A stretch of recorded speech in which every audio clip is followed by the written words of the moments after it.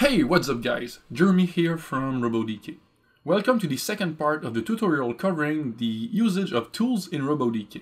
In the first part, we learned how to import tools from the online library and how to use the tool details panel.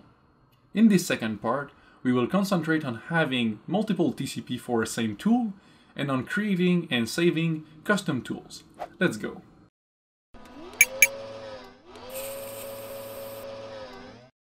I'm starting right where we left in the first part. So in our station we have the ABB IRB 120 and the welding gun. Right click on the robot and let's see the options we have that are related to the tool. First, we can hide the robot flange frame right here. We don't really need it as soon as the tool is attached to the flange. You can also do the same with the TCP frame itself. It's easier to work on your project with that visible, but it can be a good idea to hide it if you record your demo, for example. The final result will look way better, trust me. Okay, below that we have three options that are related to the tool. Add tool TCP, add tool TCP from file, and attach tool. The first option will only add the frame of the TCP. It will not be attached to a 3D model. Let's start by deleting the weld gun. We don't need it anymore. Okay. And I add a TCP. A tool frame will be created. It was automatically named Tool2. And if I take a look at the tool details panel, I can see that it's positioned 200 millimeters away from the robot flange along the Z-axis. This is just the default position. Like any other TCP, you can adjust the position manually. Okay, now maybe you're asking yourself, what's the point of having a TCP that's not attached to a 3D model? The main answer to that question is to add a second TCP on an existing 3D model. Okay, let's add a spindle from the online library. Okay, this one. I will scale it down to 80%. Okay. Now we have the spindle 3D model and its TCP, and let's say that we need to use two drill bits. The first one here, the section outside of the spindle measure 20 millimeters, and let's say that the second one measure 50 millimeters instead. So it's 30 millimeters longer than the actual TCP we have now. What I need to do is to place the Tool2 TCP 30 millimeters farther along the Z-axis of the spindle TCP. To do that, I will go in the tool details panel for the Tool2. I will reset the position and I will change the TCP with respect to from the robot to the spindle. Finally, I will manually enter 30 millimeters in the Z text box. As you can see, I now have two different TCP attached to the spindle, each one of them representing a different drill bit length. You can then switch from one tool to the other when you need to use a different drill bit. Let's delete the spindle and the other TCP. Another good example of using multiple TCP with one single 3D model can be found in the local library. If I open it, you can find a bunch of pretty useful examples. You should definitely explore them to improve your skills in RoboDK. The example I'm looking for is the example 2 pick and place Python. In this example, we have a robot equipped with multiple suction cups that need to move balls from a stand to another one. As I run the program, you can see that each suction cup has its own TCP. They are used to position the suction cups at the right position to grab and drop the balls. Let's go back to our previous example. And if I right click again on the robot, let's explore the other options we have here. Add TCP from file. That's simply open your local library with a filter that only shows you the tools that are available here. I'll show you a bit later how to add custom tools to that menu. The last option we have is attach tool. At the moment, if I click on it, nothing happens. This is because I don't have any object in my station. If I open the local library and I select the same paintgun.stl object I use in the basic guide and I import it. Now I can right-click the robot and select Attach Tool. I now have the option to select the paint gun object. If I do so, the paint gun will become the tool of the robot.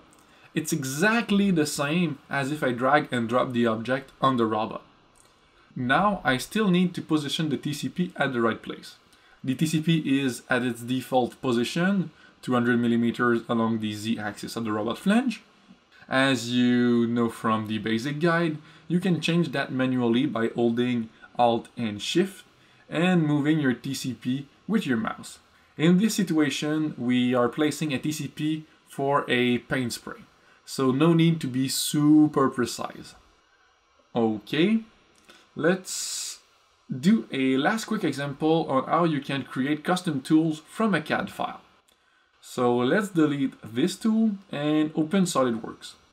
You can use any other CAD software as long as it can save your part as either a step file, an STL file, or an IGES file. I honestly never seen a 3D drawing software that was not able to do that, so you should be okay with the one you're using at the moment. Here in SolidWorks, I have another welding gun. I also have here the technical sheet of the welding gun. The first thing to do in your CAD software is to make sure that the position of the origin of your part match with the robot flange frame origin. As you can see here, the origin of my part is exactly where I expect the center of my robot flange to be. Now I can save the part as a step file. I will call it tutorial welding gun. And I will save that one on my desktop. Now I can go back in RoboDK, reduce the size of my window a bit, and look for my step file on my desktop. Here it is. I can now drag and drop it on RoboDK, and it will be imported in the station. Now I need to place the TCP at the right position. To do that, we open the Tool Details panel like we did before, but this time, instead of placing it arbitrarily, we will use the technical documentation. In the PDF file here, we find a 2D sketch of the welding gun. It contains all the measurement needed to place the TCP. Here we have the translation along the Z-axis of the flange, same for the translation along the X-axis, and the rotation around Y. We only need to transfer those information from that technical document to the Tool Details panel. So let's do that real quick. Okay. Perfect. As you can see, the TCP is now exactly where it's supposed to be.